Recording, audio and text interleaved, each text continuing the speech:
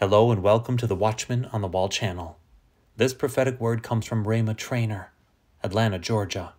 Important prayer points. For those who don't know what to pray today, here's some points. For the communication of the enemy to be confused and intercepted in the airwaves. For the shalom of God to be released over all cities today. For every believer of Jesus to be led and directed by the Spirit on where they go and don't go for today. For the confession and declaration of the church to be in line with what God is saying. For the plans of evil people to be exposed and uprooted. For mass confusion to strike the enemies of God. For the terror of God to come upon those bent on evil. For awakening over the body of Christ and every believer to take their place of authority as watchmen who stand in the gate of their city and nation.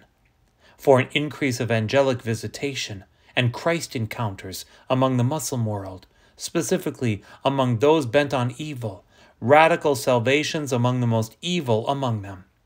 For the peace and protection of Israel, for the mass salvation of the Jewish people, for comfort and protection for all vulnerable people caught in the midst of war.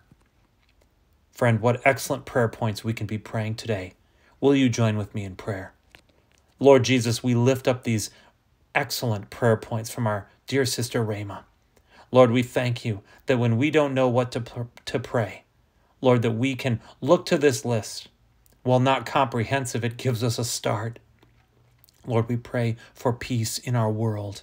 We pray, Father, that you would do a mighty work, that people would be turned to salvation in Christ, a loving salvation in Jesus Christ, Father, because of what they see, as it feels as though the entire world is on fire right now, Lord. We commit to these prayer points today, Lord, that, Lord Jesus, you would do a mighty work, that we would declare and decree your will be done, Father, on earth as it is in heaven. And Lord Jesus, that we, as the mighty remnant, would push back on the darkness, would make way for the Holy Spirit to move with radical signs and wonders. We thank you, Jesus, that we are living in these days. Lord, may we not drop the ball, but may we continue to move forward in Jesus' mighty name. Amen and amen.